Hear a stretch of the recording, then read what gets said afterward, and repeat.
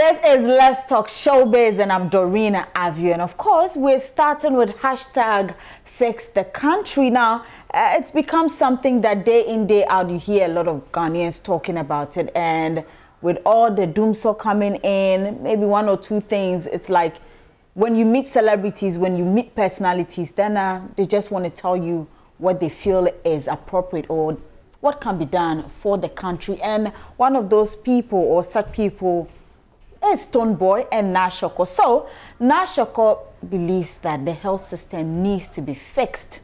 And well, she has a story to that. And Stonebwoy, who is a dancehall artist, also says that it is not just one person, but we all need to get involved. Let's hear from Nashoko and Stonebwoy on hashtag Fix the Country. I expected you to ask me this anyway, because yeah, it's not like you have to or you want to take me to where I don't expect to. We are all involved. We are all Ghanaians. Yeah. I think I have tweeted a thing about it before, you know, and my brother, we are all involved. What I said was that we are all involved. We are all being affected, and we surely need fixing. Exactly. So one day at a time, we shall be fixed. Small, we will reach there. Because there is a will for all of us are willing to fix things, from the people in government. Exactly. You can hear some of them come out and say, yes, indeed. The financial minister has come up, yes, indeed. So that means that there is truly something that we need to be doing. In the end, we don't ever finish fixing. The developed countries are always, every day, also fixing things. How much more us that think that we don't need fixing? We do need fixing. The country really does. You know? So when you talk about the country, you know that the country is not just a geographical location. The country is the country is a collection of everything. Everything. The people, the government, so the workers, then you can imagine every part of it. You know, every part of it. Well, I'm not very well informed about the Fix the Country campaign, but I have seen some part of it, I think, regarding the Kolebu Teaching Hospital. A mother lost her child, a 13-year-old boy, and she did say that it was because the system failed her. The doctors did the very best they could, but the system failed her. So if I'll add my voice to the campaign at all, I would say that the health sector needs a lot of fixing. I have seen firsthand the struggles that mothers have to go through, seeing their children get accurate, good medical care from a facility like the Kolebu Teaching Hospital, which is our #1 referral hospital. So what I'll say is, hey, if things aren't working well for us so far, the very best way that we can individually, let us garner support and direct all the support we can get towards fixing our health sector, especially facilities like the Kolebu Teaching Hospital. How about our movie sector? Does it need any fixing at all? Well, we are a growing industry. So I wouldn't say fixing. I would say we need to continue to grow and develop. So, and a lot has to do with talent management, and putting in good work. And I believe the more we churn out good products, we'll begin to attract the right investment. Right, so that was Nashoko and Stonebwoy talking about hashtag Fix the Country. Now let's move straight to the CEO of OM Studios, who happens to be Abraham Ohene Djan. Now he's been talking about the movie industry and, well, movies in general. But of course, one will ask, considering what he's been doing over the years, why he hasn't actually shot a feature film. Well, he explains more on this to my colleague Ibrahim Benbako. Many reasons. Our film industry here in Ghana isn't that fully developed. I'm in a process. I have shot one film, but it was just an experiment. And we put it out on YouTube. People can check it out, Dreams and Hip Hop. I haven't, my career hasn't ended yet. That was like one phase of my life. And there's a lot of other things that I've done away from, you know, the music videos in terms of engineering and technical stuff with the TV stations and things like that. Plus, lots of documentaries and commercials. The hope now is after this time period, I will move more towards that side. More towards? The film side. Okay. And so obviously with a little bit more maturity, a bit more insight and a bit more knowledge, I'm hoping that whatever we are able to produce now can actually make its way onto the world stage rather than just in Ghana. But how do you see the film industry here? It's in its infancy in terms of stepping onto the global stage. There's a process to filmmaking, and most of that process we have kind of leapfrogged to just filming stuff and editing them. But in terms of the process that gets a film onto... Kwame, he's not correct. This is my son. In terms of the process that gets a film onto the global stage, there is a stage-by-stage process. And a lot of that is missing in this country. And until we fix that, it's going to be very difficult. You can put $1 million into a film here in Ghana, made by Ghanaians, and it will not see the light of day anyway.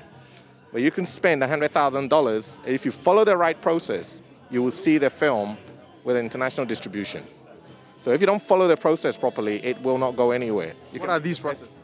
It's a long process. It's everything from developing the script, who's involved, who's acting in it, how it is done, clearing all the rights, chain of title, so many things. It's a long process, but it's something that we're hoping to, with the foundation that I'm setting up, which is to train young people to make short films. And in the process of making these short films, we're hoping to teach them how they can get their film onto the international stage. You heard from the CEO of OM Studios, that's Abraham Ohene Djan. Now let's go straight to the church. Urban gospel musician John Winner says that the church is losing talents to the world, and he actually has his reasons. You know, unlike, when you come to the music industry, there are structures, there are other things that can actually support one musician or a talent to greater heights. He said that unlike the church, it's like there's no means of supporting these talents. So when they start, then it's like it gets to that point, they move to the world. Let's hear from John Winner. Yes, in a way, because if there is educational funding for the church, why don't we have talent funding? Because the church have lost all her heroes and all her heroines to the world. Come to think of it now, go back and check history. All the big names we mentioned today in music were all from the church. What happened? The church refused to create a space, a platform for all these people.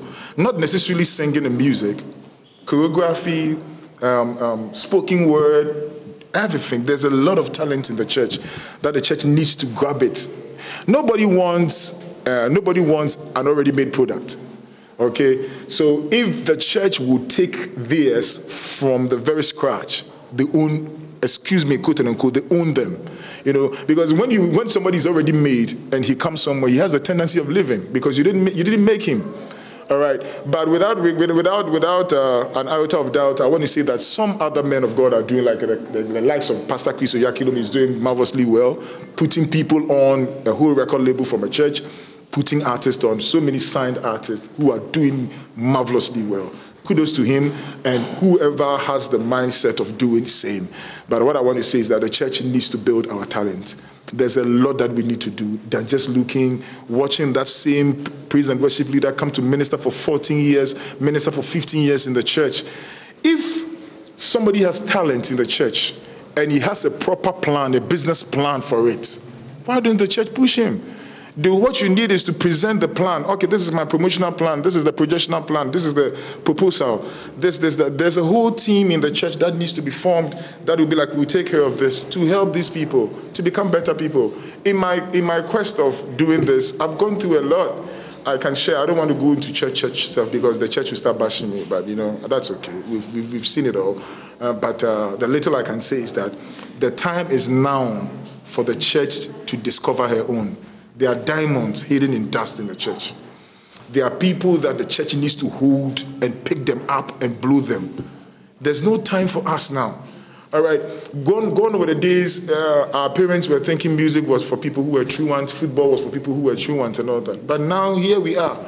I'm not talking about the money factor, but yes, the money factor, because everything we do has to do with money. Now footballers are making millions of pounds, millions of dollars everywhere. Music is equally making such money. The last time I heard of, just latter part of last year, I heard of a secular artist, I won't mention his name, who signed a deal with UBA. That was $3.5 million. That was huge. I don't want to mention his name, but that was very huge. $3.5 million was like top notch. That's big money, all right? And the church can equally groom people who can take that money and raise other people. Because for me, my small record label, I have already 3 people that I'm looking at signing on. Already, we've not done official stuff, but we are looking at signing on. There are a lot of packages that we have in the pipeline that we want to do. So I'll urge the church. When I mean the church, I mean the body of Christ. I mean the church of God universally. No denominations attached. I'm talking about general aspect. So the church, we have the funds. The church has the funds. We should help the people. We should help the younger people. They need it. They need it. I had to struggle. How I came out, I shot my first video by taking my rent. I rented a house 2 years, and I went back and I stayed in it for a year, and I went back for my money to shoot the video because I had passion for what I was doing. So I had to run and go and take back. How I survived that 1 year, nobody knows about it. But this is what the church needs to do. The big men in the church, the big women, please support talent, support younger people. When you see somebody who has it, push that person, and we all get up there.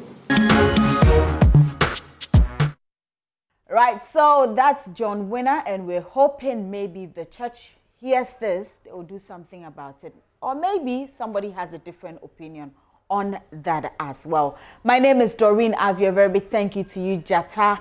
I can, of course, IBM Beverly on production. I'm back here same time here on the JoyNews channel. But remember to go on myjoyonline.com, the entertainment page, for more of our stories. And also remember to go on social media, Joy Entertainment, to get all the updates in your world of entertainment. Until then, have a great evening.